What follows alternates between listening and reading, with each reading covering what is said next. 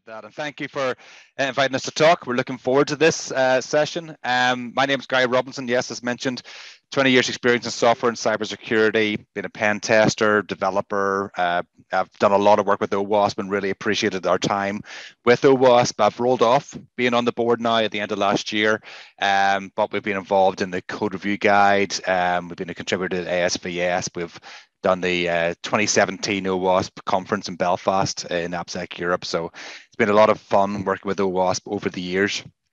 And what we're going to do here is we're going to take it easy. We're going to discuss a number of challenges in and around the world of DevSecOps or shift left or secure by design or security as a service, whatever it is you want to call it. Because there's lots of organizations that are moving towards that sort of area of looking into things. So if I just manage to click my screen forward. So what the heck is this talk about? So a lot of people are moving left. They're moving into DevSecOps. It is hard. It can be slow, and it can suffer from a lot of false starts. And what we seen was, we talked to lots of hundreds of clients and conversations and conferences, etc. And you see the same patterns, the same things come up time and time again as companies have moved from their traditional or agile nature of working into more of the CI/CD, your DevSecOps, your wrapping security tools into your software development organizations. And we sort of saw that a lot of people were not talking about these challenges. They weren't sharing them. And a lot of companies were thinking, gosh, are we the only ones who are having a hard time getting started here? Or a lot of people were thinking, well, how do I get started? What's the things I need to think about when I'm doing a shift left approach, especially from the culture and from the technical point of view? So in honor of OWASP, we've put together an OWASP top 10 list, top 10 list of challenges for DevSecOps that we've seen people run into time and time again. Now, we've got 30 minutes here. Oops. Thank you very much. I've just been told I'm not sharing my screen. First hurdle failed for myself. Thank you for alerting. So hopefully that's my screen sharing now.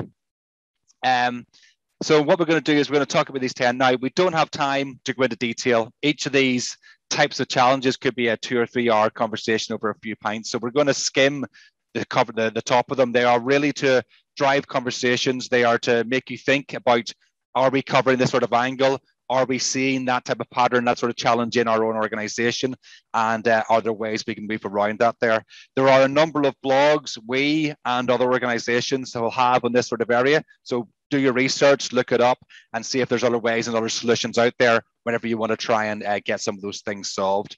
But we've got around about 2 minutes each for the each of the 10 challenges. We'll go into that there and we'll see if we get some information passed on. So just to be able to click my screen again. Challenge number 1 is starting in the right way, planning your approach. We see lots of organizations that have the thought process that, well, if I'm going to shift left, let's get started. Let's just take a tool or take something, wrap it into our process or our CI/CD, hook the API up, and then that's job done. We've started, we've made progress. And that is a way to get a tool wrapped in, but it's not a DevSecOps or a shift left approach. We see lots of people running into issues with that, and we'll cover a lot of that in this talk. But one of the first things to think about is, what is the aim? Why are you doing this here? We've seen organizations almost do the automation for automation's sake with losing track of the real aim. DevSecOps is all about the efficiency. It's all about automation. It's all about taking away tasks. But at the end of the day, it's a risk-driven approach. It's something that's trying to find new issues in your pipelines, in your code or libraries, etc., as it's going through before it goes to release. That is one of the main aims we see people have whenever they try to break down DevSecOps and shift left into a single thing. What are you trying to do? And it's worth just thinking about that and making sure that's almost at the top of your design or your programs, that this is all about finding new issues and dealing with them effectively and quickly. It's not about taking your 15 favorite tools and wrapping them in. It's not about having a cool UI or a backlog. It's about the end result, which is, are we finding issues? Think about your DevSecOps approach from a wider point of view. You might start with 1 or 2 tools. Eventually, you're going to drag into plenty of other tools. So as you get more and more tools, be them commercial or sometimes open source, sometimes custom things, custom scripts you put together, think about the people consuming that. They don't want 25 different screens or outputs to look at. Make it easy for everybody to work together. It's all about saving times and tasks. And as you say at the bottom here, I don't know if this translates outside the UK. That's a definite saying we have here, but and dogs, not on DevSecOps.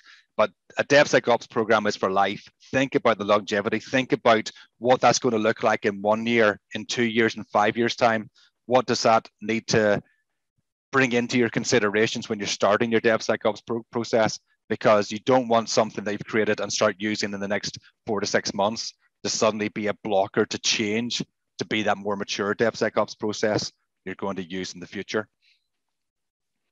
Challenge number 2 is fit security into your CI/CD if you can. Obviously, there might be some projects maybe not using CI/CD yet. You might have different projects, different teams using CI/CD in different ways.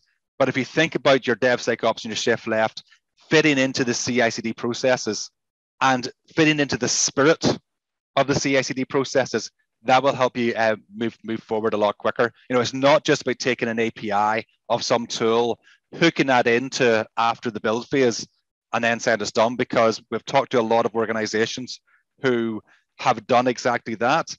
But the result is that they have some cool tools, often the right-hand side here, which collect lots of security issues and find lots of things as it's going through the pipeline. But because it's not wrapped into the spirit of CI/CD, which means passing the information back, allowing the CI/CD system to make some decisions based on those outputs of 1, 2, 10, 15 different tools, you then end up with this nice system you're paying for that's collecting lots of issues, but nobody's looking at it. It's not feeding automatically back into your overall processes. Maybe somebody's going to check every couple of weeks or once a month or whatever what the issues are there, but that's not really shifting left. That's, you may as well run the test once a month. Then there's no point in wrapping it into your automation.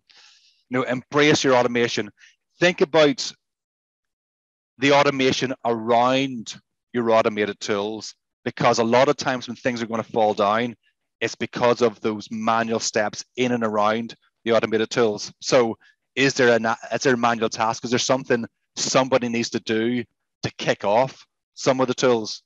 Does somebody need to run around with a spreadsheet after they've run and collect all the different results together and try and do some triage? Is there a way to understand across 20, 30 different tools that maybe have 10 to 100 different issues each or whatever that is?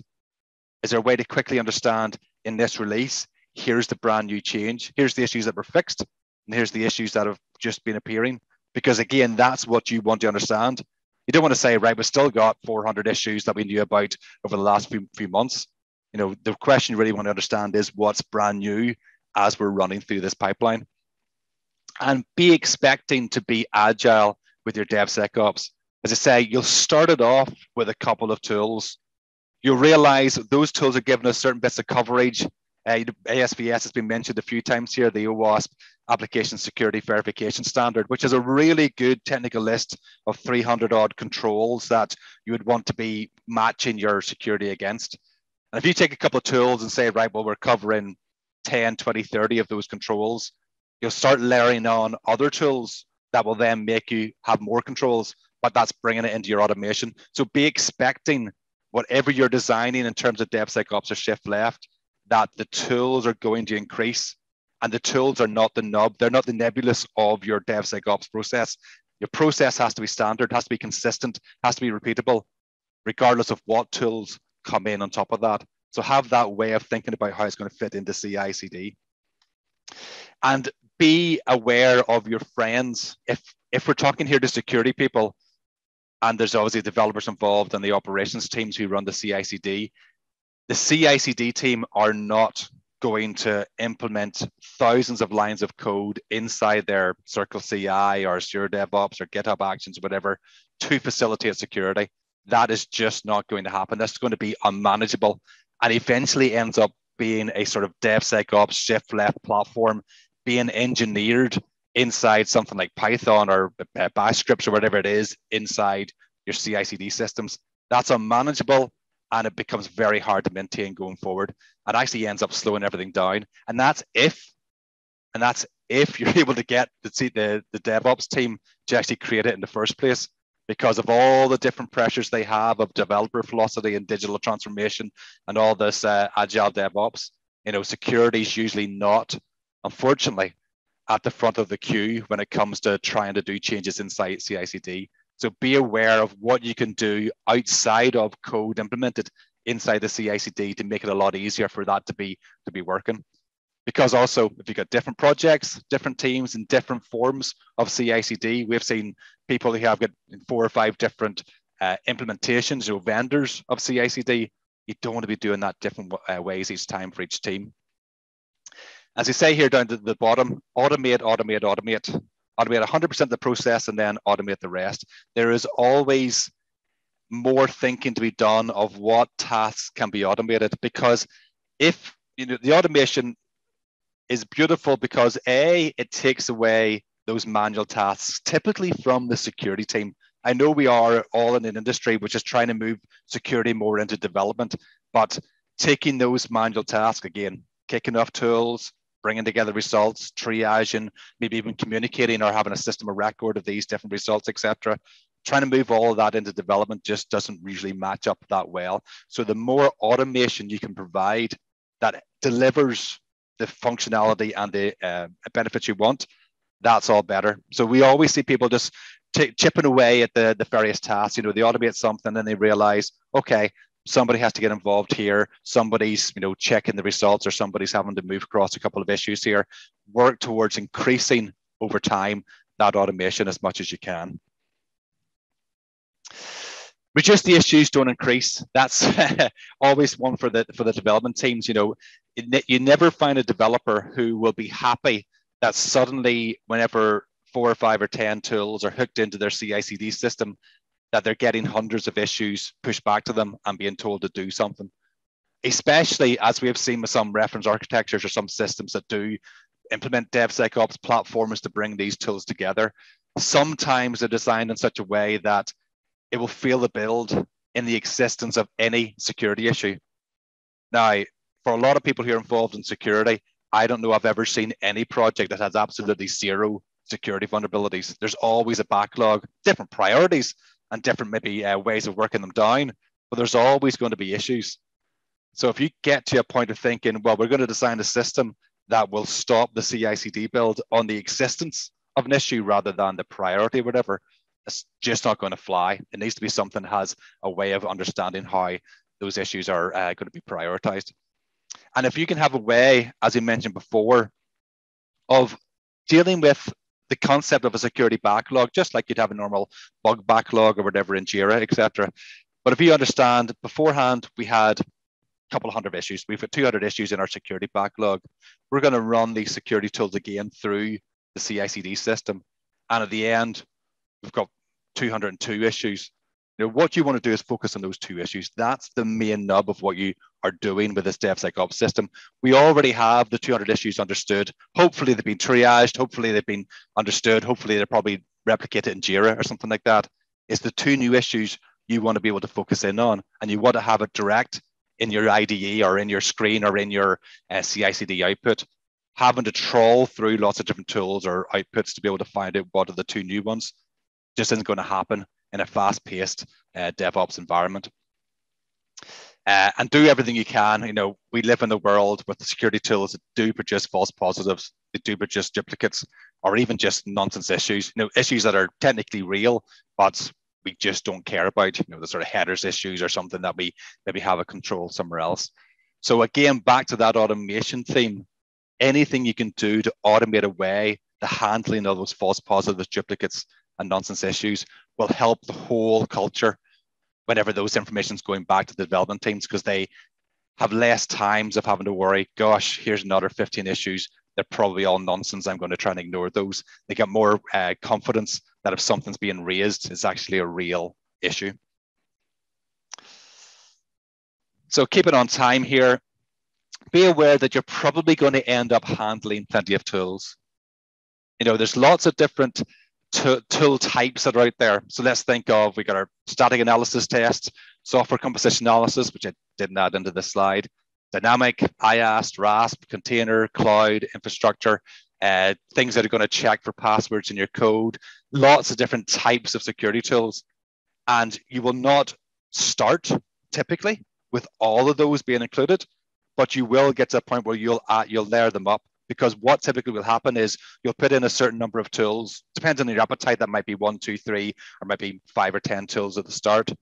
And they will be able to find issues and they'll work well, and they're going to be protecting you before release by finding certain issues that are, could be a real risk to the company. But other issues will sift through other types of controls that maybe aren't covered by those security checks. And what you'll find is in your pen tests or your other types of security checks later on, or maybe something that's reported via bug bounty, etc., you'll see that you don't have a coverage for that type of security technical control. And you'll think, right, well, we need to add in another tool or something that's custom, etc. And so you will see that grow over time. So you got to think from the start, if we're designing a DevSecOps security program, both from the technical point of view, the platform and being able to spin up these tools and run them, but also from the culture point of view, expect, as I say, going forward, that this is going to have a lot of tools in it. And how do you scale that, and how does that make sense? Because also then there's different types of tools. We all use the famous types of commercial tools, the ones that have nice IDEs and the ability to create false positives and the ability to have nice PDF reports and have APIs, etc. But you're also going to have custom tools there and open source tools, things that maybe run from the command line, things that maybe don't have a backlog of issues, so you can't easily check what was an issue 2 months ago or 2 days ago. So expect different types of tools. It's not going to be a DevSecOps system that just talks to nice, clean APIs of 5 or 10 commercial tools. And you're going to think, well, they've got IDEs, they've got interfaces and they can record false positives. So that's how we're going to handle it. It always extends into things like OWASP, into things like OWASP dependency check, other Kali Linux tools and that sort of thing, where they're maybe a bit more command line, or they're a bit more set up to be run by a security tester rather than automated in a development pipeline. And think about how you're going to work with that. And also remember, what we see in the larger organizations, and it always is an area people move into, is the need for the development of custom security scripts or custom security tests. Any off-the-shelf tool, I don't care if you're the biggest commercial tool or if you're a really ingenious open source tool, there are certain types of checks that just don't make sense to be put into any off-the-shelf tool.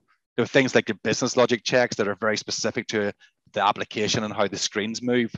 Usually checks like things like, what's the password controls, authorization checks, can the British people see the American accounts, those sort of things. There's always those sort of checks.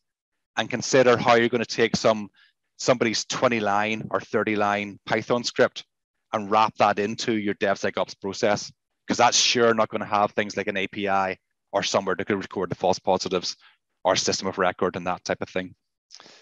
Remember that all tools work differently. There's no standardization in how tools are output, how to static tools versus dynamic tools versus container. It all works differently. So be understanding that you're going to have to do some logic handling to map the outputs from various tools into some description you want of what a security issue is and how you want to communicate that around. Most teams will also need different toolkits. Somebody working in Python will need Bandit and SonarQube and all sorts of stuff. Somebody working in C#, will work on something different. But be aware then that your process should be consistent, but the tools will modify over that. Automate triage as much as you can. Probably do the first triage yourself, but then anything you can do to remove false positives, duplicates, or nonsense or BS issues, that's really what you want to do. And if you win at that, then everybody else is thinking, right, we're handling real issues. They'll have more time for the process, but they'll also be, have more time. Sorry, not describe it that way. They'll be spending less time triaging nonsense issues if you can find a way to automate that. That's a really important thing. If you can do that, that helps the whole culture as well. Challenge 7, map your DevSecOps and shift left to how development teams actually work. So security teams And a penetration test and a security test will have a slightly different mindset than a typical development organization will go through. You know, and you got to think and talk with development teams and really work out in design how you're going to make that work. And one of the examples is things like code repos and containers on a certain project can and often do change. So the scenario where you've got your commercial tool, you go to the team, you say, right, we got to onboard you. What's the project name? What's the repo name? Or what's the container you're using? Okay, we're going to map that to this project in our spreadsheet, whatever that's going to be. And project A has repo A and container A. Now, after that initial setup, after going through the UIs and getting that done, at some point later on, you're going to be changing the container. You're going to go to the CI/CD system and say, no, we're using this image, this tag now, or maybe we're using a different branch on a repo, etc. But that typically won't be updated in the security tool or the 15 user interfaces of the security tools. So how do you get the process to work better that way? And usually that's through the APIs you're using with CI/CD, so that the CI/CD system, if they change the image and tag they're using, that means, well, that's what you're checking now against JFrog or Prisma or Claire, whatever that is, rather than thinking, oh, well, I've got, I'm checking image, the old image. Suddenly you're reporting issues against a different image than they're using, and it's all a waste of time. So be mindful of how development teams are actually working in their CI/CD and in how they're changing their information, repos and containers, because that makes sure the security is real. We've had scenarios where people are reporting back issues that aren't even existing in a certain project because it's an old repo or an old container. Prioritize properly. This is a bit more of a contentious slide, but for more of what we see, organizations, this is a lot driven by regulations and standards. They are more and more around the world, from New York, CRR 50 to BaFin in Germany to nearly every other standard, NIST, etc., are talking about risk. They're not talking about a particular vulnerability. They want to understand the risk. And that maps both to internal stakeholders, if you work in a large organization that's worried about what vulnerabilities are found, also to clients. If you sell your software onto them, they want to know the risk of this issue. They don't want to know so much of the CVSS score or high, medium, low. They want to know what's the risk of this to us. If you take something like an SQL injection, it's going to be reported as high, probably by every tool that would be able to report that. But if you have an SQL injection in a project that's low risk, internal, no sensitive information, you've got a who cares attitude. That's not something that's going to stop our business from running. But if you take the same security vulnerability, a SQL injection, and you put it in a external environment, millions of records, including like passports and financial information and healthcare information, then you got something more like the TalkTalk hack. Same technical vulnerability, probably same CVSS, etc., a high, but very different impacts. So people are more interested these days in risk than they are in the technical vulnerability. Technical vulnerability, CVSS, can be used to help create and understand that risk, but just putting in high, mediums, lows is not a way that's going to be still used in 5 or 10 years. Metrics, insights, and improvements. Take advantage of the fact that we are automating, that we've got lots of different projects working in different tools, releasing at different times, but you've got so much good data there to be able to see patterns, to be able to see, we keep on running into problems with this type of control, or our pen test keeps on returning that this is a vulnerability, we can start wrapping this in. There's lots of insights you can have there. And if you can manage to capture that, your audit people, but also your stakeholders will love the fact that the DevSecOps or shift left infrastructure or processes are actually add a lot more insights, because that's then how you can start better protecting. What training courses do we need to do? Do we need to go to Secure Code Warrior and have everybody understand the authorization modules, whatever that may be? That's a real way to help focus on your security going forward. And the last one is communication, both for the security teams and for the development teams. We're in a situation here where what we're aiming for is that the developers will receive security vulnerabilities a lot quicker inside their CI/CD processes.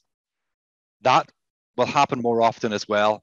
And what you then start seeing is the security team start getting bombarded with questions. So what does this vulnerability mean? What do I need to do? It's telling me I need a certificate. Where do we get the certificates from? All these sort of things. And suddenly the security teams are actually having their time maxed out answering questions, whereas the aim of this here was to save them time and not having to run the security functionality.